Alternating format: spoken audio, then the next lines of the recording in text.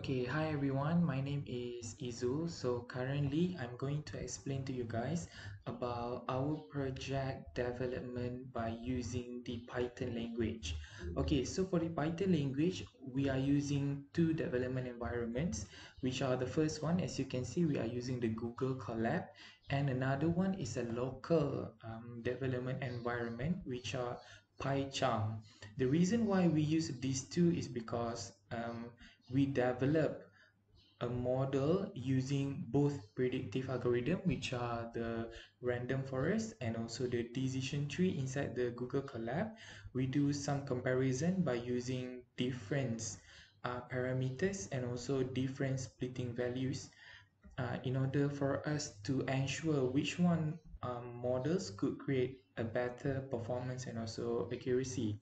Once we have a good model and when we select the model, we will be transferred the model into the PyCharm in order for us to do the development for the Streamlit application. We deployed our predictive model into a usable application using the Streamlits. In you can use many kind of others web application also, but we found that Streamlits are very easy and also very user friendly for the data scientists that need to spend a lot of their times on data instead of making the website itself. Okay, so first let me explain to you guys about what we have done inside the Google Colab. As how I stated just now that we are building a predictive model and we are doing the comparison between the random forest and also the decision tree. So first of all, as how we know that we need to import some of the important libraries such as pandas, numpy, matplotlib, and also others library as we go down later. First of all, we need to import our data set, and then we need to state it, the features attributes that we are going to use. In my team and my project, I'm going to use these attributes as my features attributes and set the label attributes, which are the attribute that we are going to predict, and also we are going to checking our prediction, either our predicts is accurate or not. Okay, and then for the pre-processing parts, we are using the binnings, discretization by binnings method. So for this algorithm, we are using the k-bin discretizer from the sklearn.processing libraries. And then we are using bins equal to 2. It means the size bin is equal to 2. And then after that, of course, we need to splitting the data sets that we already been assigned into the x and y values into the ratio of 0.7 to 0.3. This bin size and also the splitting ratio is one of the parameters that we are going to do the comparison between the random forest and also the decision tree. Okay, so first of all, for the decision tree, we are doing the predictive model without the hyperparameter tuning. So we are using the decision tree classifier, as our prediction is about the offensive and also the defensive, which are strings. Instead of using regressor and also other stuff, we are using the classifier. And then here are the results. The accuracy is being stated according to the parameters, the binning size and also the split ratio just now. And then we found that when we didn't satisfy or the accuracy of the model that didn't being tuned is not good enough, we could tune the model by using the hyperparameter tuning method to increase the performance and also the accuracy of the models. Such as in our project, we are using the grid search tuning algorithm to increase our model performance and also accuracy. Okay, this is the some of the codes parts, the training parts, and then below is we print what is the best parameters that this model, this tuned model have. Okay, and then we are calculating, or we are doing some accuracy testing for the tuned model. Okay, so we can see that over here the accuracy of the tuned model is higher than accuracy of the model that doesn't have any tuning done.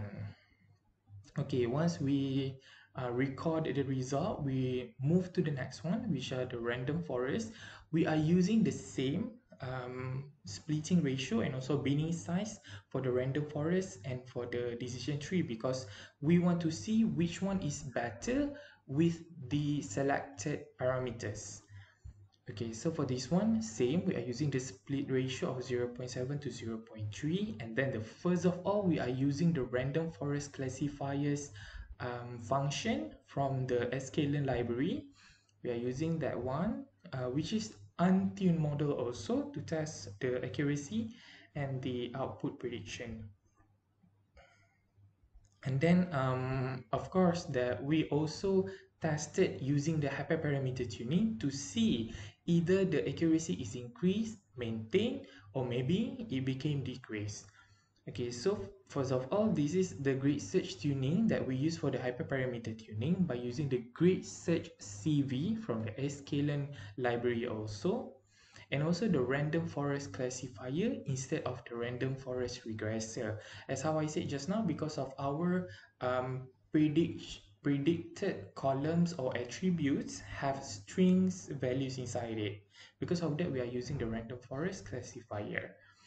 Okay, so this one is the part where we list out what kind of tuning that it should be done, what is the parameter the tuning should be considered inside the trained model or tuned model, and then we train the model. It takes several times actually. For the random forest, it took a while, maybe 10 minutes, depends on the processor, your computer. And then we are testing the accuracy of the tuned model. Okay, for currently we can see that the accuracy is maintained, but because of that we are doing some comparison by changing the splitting ratio, by changing the bin size, and also we are going to see the pre and post tuning accuracy. Once we have done um, with the comparison, with the testing, and also we had satisfied and we select which model is the best, we are going to save our model by using the import by using the picker function.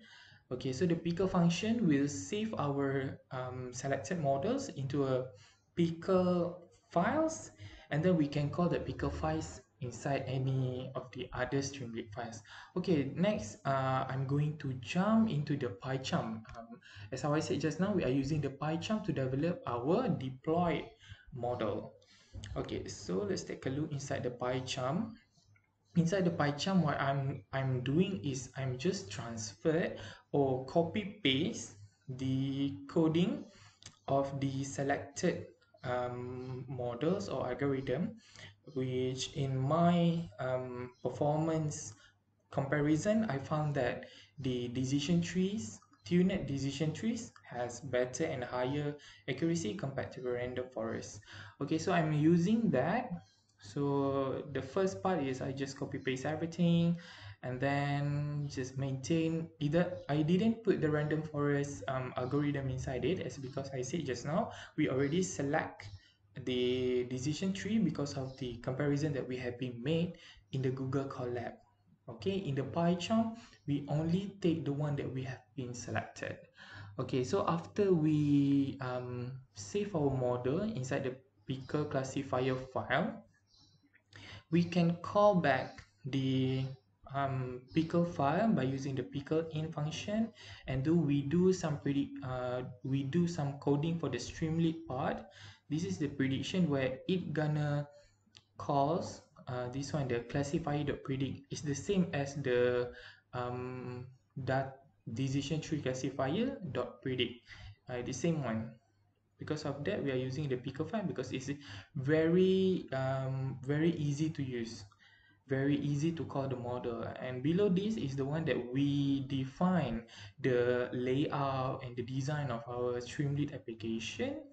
And then also you can customize the input styles, the inputs value inside it. And this one is the the algorithm of the predictions comes in, where when the person clicking the predict button, it automatic gonna call the prediction function and automatic gonna use the model's algorithm to do the checking stuff.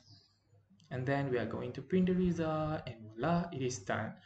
Okay, so in order to run it, you need to click at the terminal and using the Streamlit run, and then the files, the Streamlit files, you name it, which in my project we name it our file as main.py, main.py, and run it.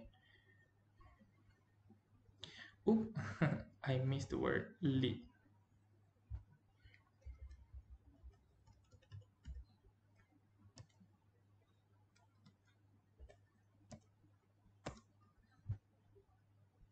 Okay, it's gonna take a while to process the Streamlit files, and when it is done, it's gonna automatically pop out the web application, the Streamlit web application.